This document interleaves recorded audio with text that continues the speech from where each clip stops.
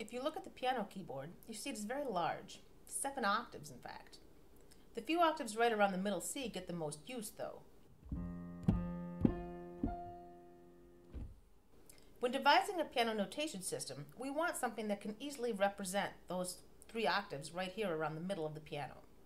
How might we build this notation system?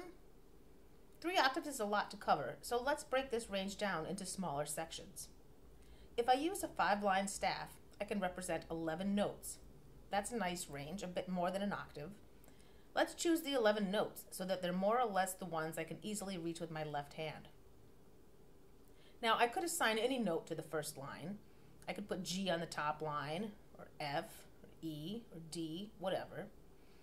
I'd like this staff to represent a range that I can more or less comfortably cover with my left hand, so I'm going to choose A as the top line, making this staff display the 11 notes from B, it's the B just below middle C, to this low F. And that's nice convenient now. I have all these notes here that my left hand can play, all accounted for on this 5-line staff.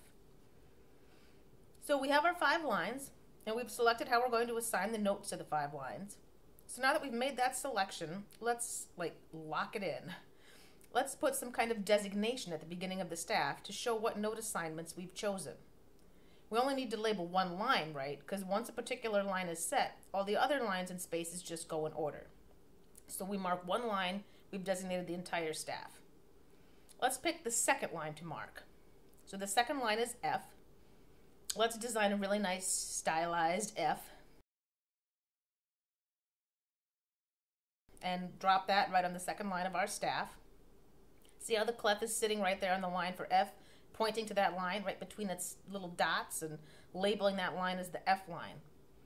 So now that we've marked 1 line, we don't need all these other letters here, because once we know 1 letter, we know them all, because they're just in alphabetical order. So that's a good substantial range of pitches we've got a notation for here, but it's hardly enough, is it? I've still got all this other area of the keyboard here that I can easily reach with my right hand, and I want to be able to visualize those notes on the staff as well. So let's expand this staff here. If we put just 1 more line, we can include middle C. So let's add that. And then let's extend this staff by another 5 lines. The letters just continue on alphabetically up from the C line we added. Awesome. With those 6 more lines, we can show 12 more notes. So now we're really covering this whole 3-octave area that I can easily reach. But you know, now that our staff is so big, that 1 landmark really isn't enough. Let's label another line so it's easier to get our bearings when we're reading this giant monster staff. Let's label the 4th line from the top, the G line. So we'll make our pretty stylized G and drop that on the 4th line of our staff.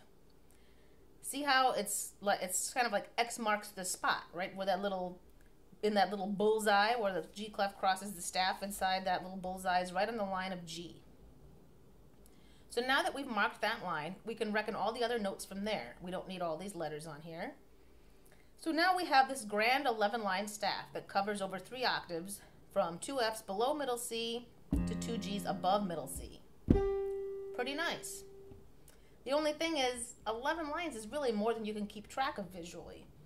I scan up and down the staff, I kind of get lost. I can't instantly recognize what's the 4th line from the top. There's just too much going on here to easily pick out individual lines. So let's break this up visually, add some space between the top 5 lines and the bottom 5 lines. Stick a brace here to hold everything together, get rid of that line in the middle. That opens up some nice possibilities I'll talk about in a later video about ledger lines. And there's the grand staff, a convenient system for notating the piano's large range of pitches. I'm planning to expand this channel with lots more educational videos like this one, so please subscribe and consider supporting my work with a donation to the PayPal link in the description. Bye!